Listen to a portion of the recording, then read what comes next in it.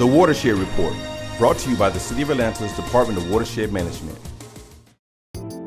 The Department of Watershed Management recently participated in the Underground Construction Technology International Conference and exhibit at the Georgia World Congress Center.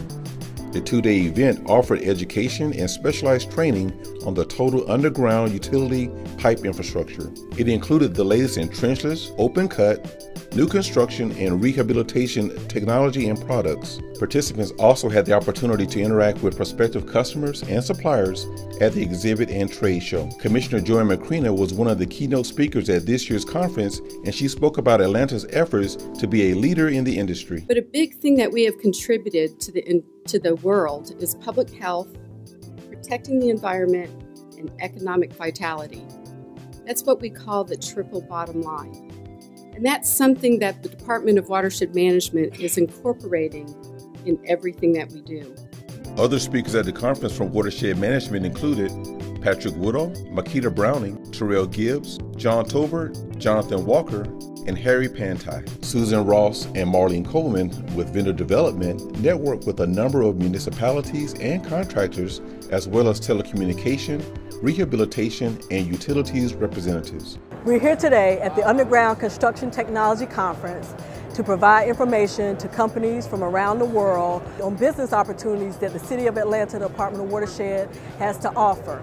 We have a list of projects that are coming out in 2016, and we plan to offer a vendor expo so that they can talk to our key personnel and find out information on those particular projects.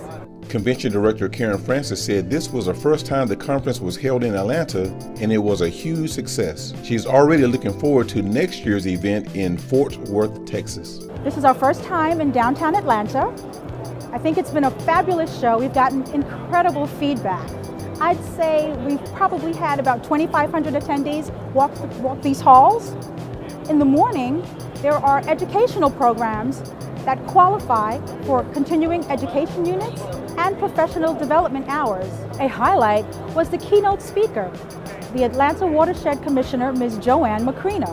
Ms. Macrina discussed what Atlanta is doing in the water and wastewater industries and how the City of Atlanta is striving to be the leader that other cities will follow. For information about the Underground Construction Technology Conference, please visit their website, uctonline.com.